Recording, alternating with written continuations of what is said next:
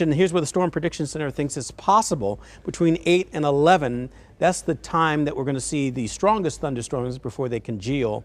And then thereafter, still a chance of some showers and thunderstorms pre-dawn. They just won't have all the ingredients coming together. Damaging wind, the number one thing we're worried about. Large hail cannot be ruled out either. Right along the I-70 corridor, give or take about 50 miles. Here's a look at the hour-by-hour breakdown. Still the impact because of the heat and humidity out there, and then an impact because of the chances of showers and thunderstorms as we drop through the 80s into 79 degrees. So we'll be in the 70s by midnight or thereafter. Here's a look at First Alert Future Scan. This is now starting at the present time. We're very close to it. Some showers and thunderstorms could brush across northwest Missouri, northeast Kansas, making its way toward Trenton and Chillicothe by 9 p.m. The front is going to get closer and closer to us. The first wave moves out.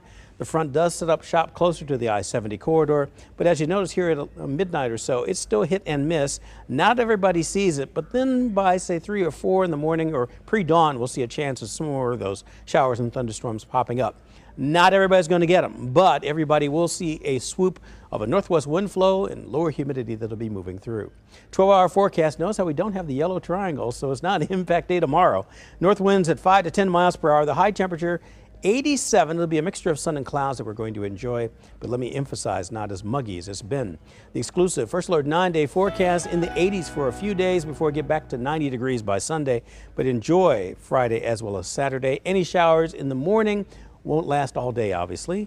85 on Saturday, but then up to 90 on Sunday. Back to an impact day because of heat. 94 on Monday. 80s for the rest of the 9-day forecast, pretty much close to normal. 60s in the morning, afternoon highs in the upper 80s to near 90 degrees by next Friday and next Saturday.